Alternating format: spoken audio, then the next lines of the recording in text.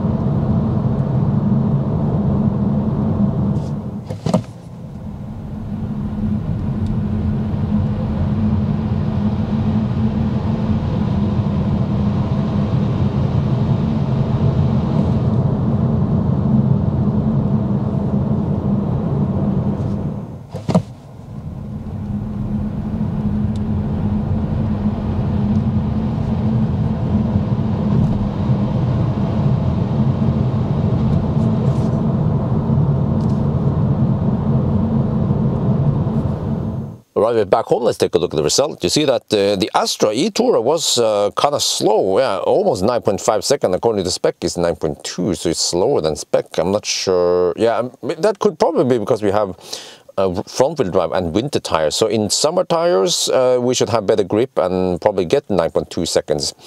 But man, I have to highlight that it is right on the bottom here. Okay, there are some vans and shit here, but at least they're plug-in hybrid. But you see that actually all the pure EVs, well, okay, except for this, but at least all the pure EV passenger cars, right? All of them, they do it in faster than 10 seconds. And this is 9.5 right at the bottom. And okay, we have over 120 lines here, so you see that the majority of the EVs there will be in at least 6 seconds. Kona is 6 seconds, right? So, okay, 6.8 seconds. And also Tesla rear-wheel drive is around 6 seconds. So yeah, some of these are even 5.5. That's the old version. So I feel like around 9.5 seconds is a bit slow for an electric car. The advantage of electric cars is that you have the nice burst power, so you can go quite snel. So yeah, I think that's maybe one of the weakest points with, oh no, not weakest, but one of the weak points with Stellantis cars is that they are all front-wheel drive.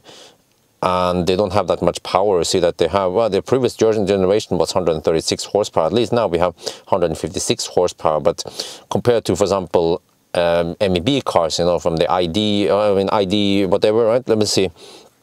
ID3, let me just check here. Okay, ID3, I found some there. You see, ID3s, they have 204 horsepower. And they can do it in roughly 7 seconds. Yeah, same with Kona. So does it matter that you do it in 9.5 versus 7 seconds?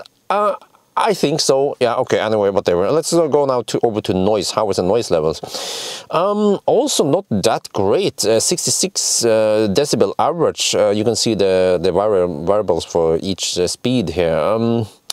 It's roughly the same as Polestar, actually. They haven't even improved Polestar. I also consider Polestar kind of noisy-ish. Highland is better. This was even in Falcon. I suspect that if we get a Nokian R5 EV, it will be even quieter. So yeah, it is just let down here with some of the other cars. So I wouldn't say that this car is that quiet. For a German car, you know, it should be on the top here, right? With the other German cars, but it isn't. So yeah, this car, by the way, cost over 400,000 NOK. So for that price, you can actually get some of the ID, for example, ID3, ID4. But of course, this car has more space than ID3. Or you have a Model 3, but also this car has more space than Model 3. But at least if you don't care too much about space and you just want some kind of passenger car, then some of the other cars, I need to point out that they will actually do the noise and acceleration better than this Astra. But Astra, again, has other qualities, right? Or advantages. Okay, anyway, I think that's going to be it for now. I hope you guys enjoyed this video. As always, thank you for watching and talk to you later.